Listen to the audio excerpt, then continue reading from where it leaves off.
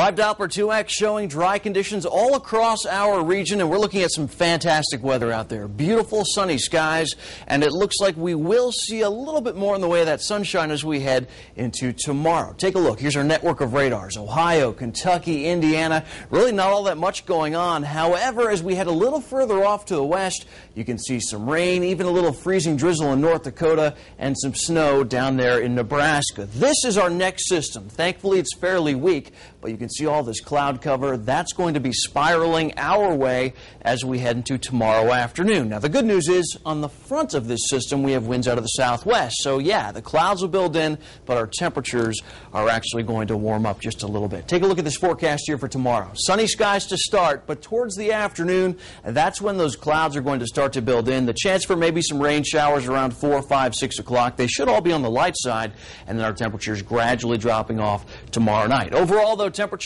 in the 40s, but check this out. 60 degrees in Wichita, 62 in Oklahoma City, and 61 in Memphis. We're going to tap into some of that milder air by the time Monday and Tuesday come along. Yeah, no 60s for us, but I think we will at least make it into the mid-50s. This evening, 39 degrees. Our winds out of the north-northwest at 6 miles an hour, giving us a wind chill of 35. So if you're heading out, keep in mind these temperatures are going to drop off pretty quick. So it is going to get down to the freezing mark within about 3 or 4 hours. Just bring that jacket with you, even if it does feel comfortable out.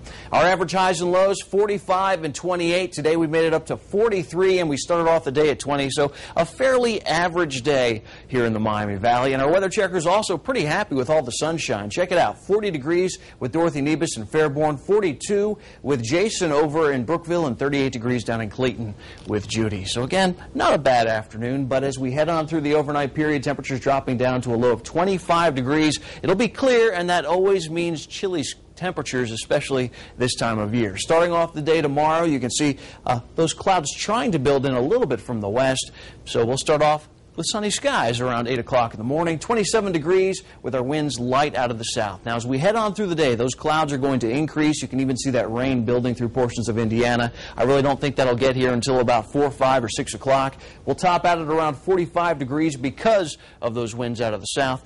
Scattered shower possible. Then as we continue into Sunday night, there's our chance for a couple of rain showers, but it looks like by Monday morning, most of that should be off to our east, and we'll start to see a little bit more in the way of sunshine. Here's your 7-day forecast. Notice temperatures really starting to peak around Monday and Tuesday, but then our chances for rain increase as a big storm system rolls in from the west. It's a big system, it's a slow mover, and as it pulls away on Friday and Saturday, that's when our temperatures are going to drop, and we could see a few light snow showers mixing in on Friday. Better shot for some flurries on Saturday. Oh, but boy. Yeah, it's going to get a little colder. You know, this is that seesaw time of year. You go up a little bit here and down a little bit there. Well, we'll stay jazzy for the next couple of days. Enjoy the 50s. All right. Thanks, Eric.